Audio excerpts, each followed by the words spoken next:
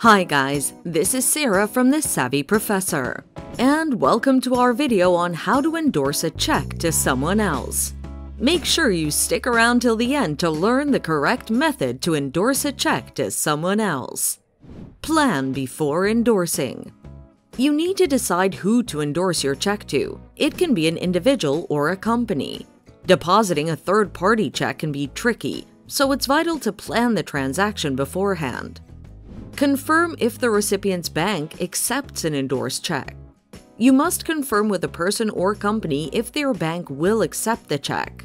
Banks have varying requirements and rules for endorsing checks to someone else, and some entities don't offer these services due to the high risk of fraud associated with third-party checks. Endorse the check correctly to the recipient. How do you endorse a check to someone else correctly? Begin by turning the check over, and you'll find an area at the back of the check that says "Endorse check here." You will sign your name in this area as it appears on the check.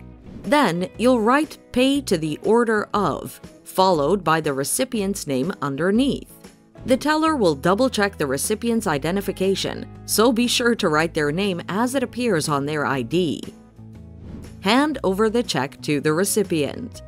After signing the check over correctly to the recipient, it's time to hand it over to them.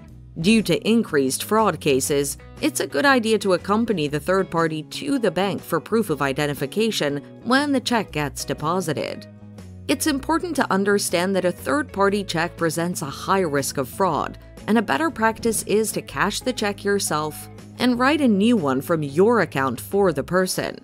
So, there you have it. You can follow these simple steps to endorse a check to someone else. Feel free to like, share, and comment on this video. Till next time.